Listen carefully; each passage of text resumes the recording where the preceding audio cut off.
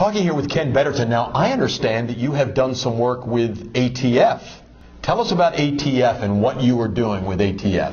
That was actually the big start for me, working with the departments of the organizations inside the department, U.S. Department of Justice. And this is after you were a Marine and been in the Marine Corps for a long time. Yeah, and when I started with ATF, I believe I was a field sergeant with the Utah Highway Patrol. Huh?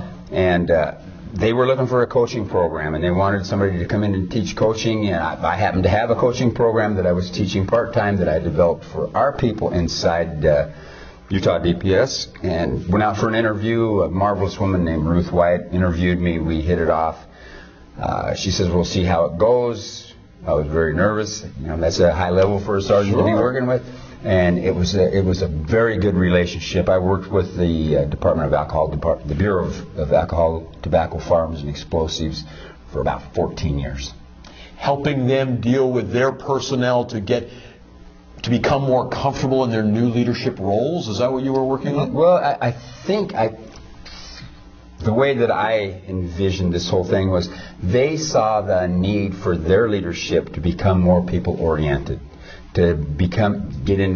My mantra is it's about people.